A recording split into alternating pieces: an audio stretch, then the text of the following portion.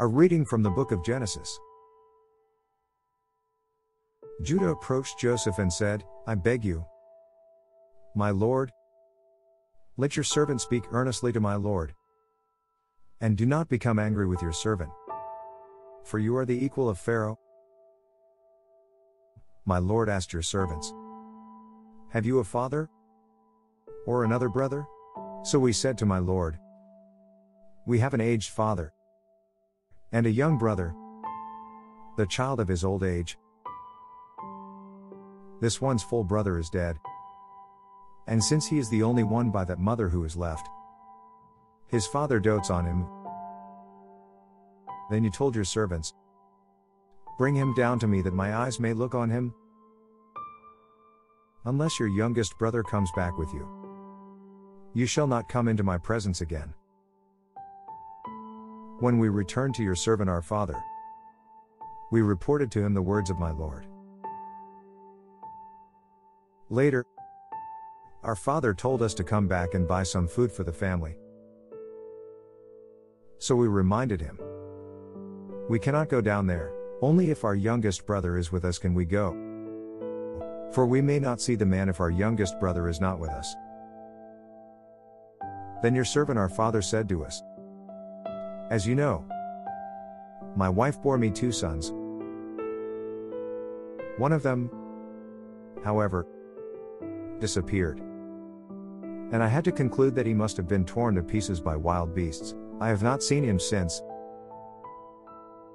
If you now take this one away from me, 2, and some disaster befalls him, you will send my white head down to the nether world in grief.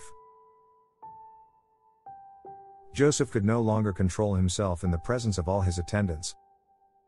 So he cried out, have everyone withdraw from me. Thus no one else was about when he made himself known to his brothers. But his sobs were so loud that the Egyptians heard him. And so the news reached Pharaoh's palace. I am Joseph, he said to his brothers. Is my father still in good health? But his brothers could give him no answer. So dumbfounded were they at him. Come closer to me, he told his brothers. When they had done so, he said, I am your brother Joseph, whom you once sold into Egypt. But now do not be distressed, and do not reproach yourselves for having sold me here. It was really for the sake of saving lives that God sent me here ahead of you. This is the word of God. Thanks be to God. A reading from the Gospel according to Matthew. Jesus said to his apostles, as you go, make this proclamation, the kingdom of heaven is at hand. Cure the sick, raise the dead, cleanse the lepers, drive out demons. Without cost you have received, without cost you are to give. Do not take gold or silver or copper for your belts, no sack for the journey, or a second tunic, or sandals, or walking stick.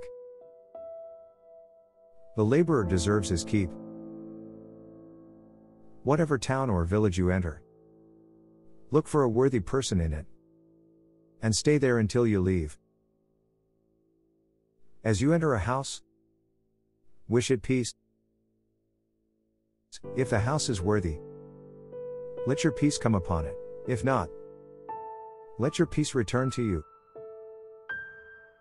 Whoever will not receive you or listen to your words, go outside that house or town and shake the dust from your feet. Amen. I say to you, it will be more tolerable for the land of Sodom and Gomorrah on the day of judgment than for that town. The Gospel of the Lord. Praise to you, Lord Jesus Christ.